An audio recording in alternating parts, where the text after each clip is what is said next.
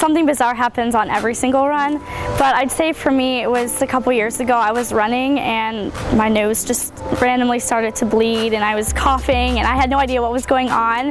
That was probably the most bizarre thing. When I was in high school, I used to have a meal of chocolate chip pancakes before every race, and I kind of started to cut that down when I got to college because I couldn't make them. So now I just have cereal, fruit, yogurt, just try to keep it normal. And I also like to eat a banana a couple hours before I race because that helps avoid cramps.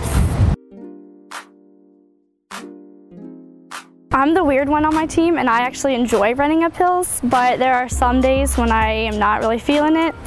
So I would say the hills that I don't enjoy, there's actually one, we do a loop called Grandin, and it's a really hilly run, and there are just constantly really steep hills, so some days I dread doing that run.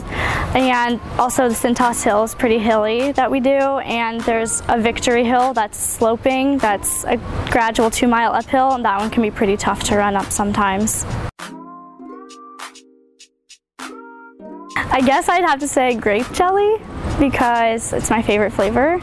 And come to think of it, that might be a good strategy. I might distract some runners, they might stick to me, so I should maybe try that for a race.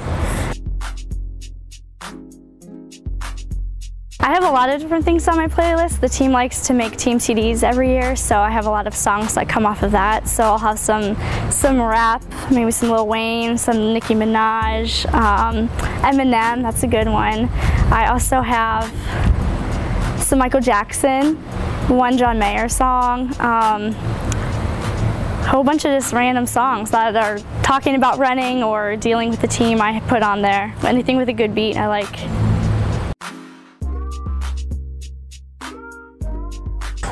So far, my teammates and I are thrilled to have Coach Orner join us this year. The past 2 years, we've really improved as a team, but having a new coach come in and explain the reasons behind the training and what we're doing has really benefited us, and we're becoming closer as a team, and we're really excited to see what we can do this year.